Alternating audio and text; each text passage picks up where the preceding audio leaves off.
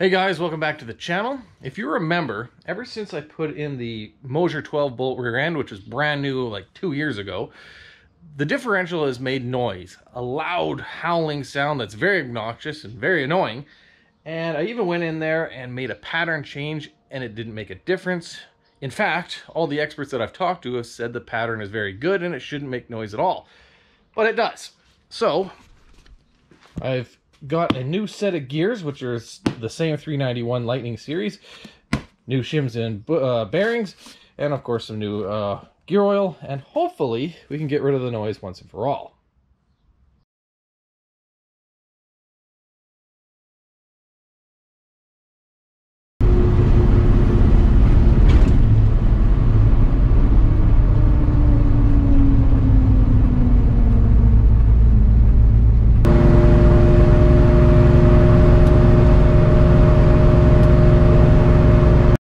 To be perfectly honest, I was pretty disappointed with the replacement parts I was given.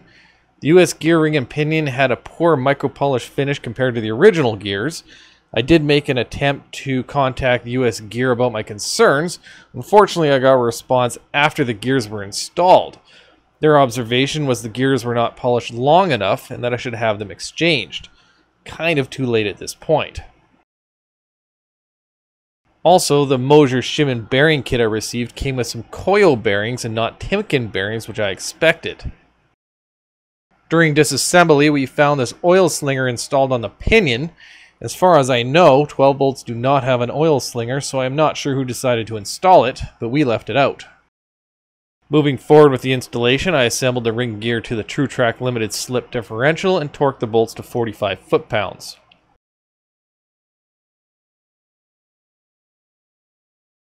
The new ring gear and pinion had a recommended pinion height of 2.870 according to the packing slip, and we were able to shim it to 2.869.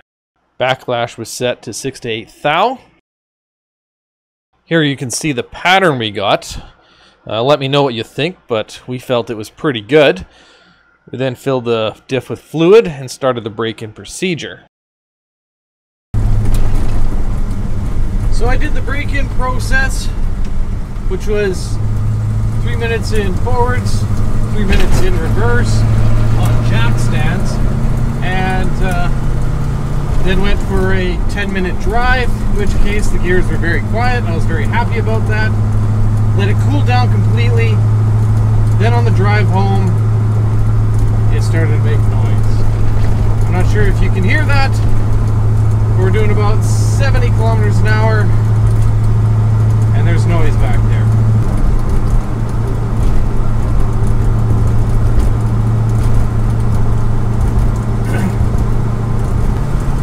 So we'll head up onto the highway because, as you saw from the beginning of the video, some of the loudest and most annoying noise that we had was when the car got up to, 100 kilometers an hour or greater, which is like 60 miles an hour. So we'll see if it makes the same noise.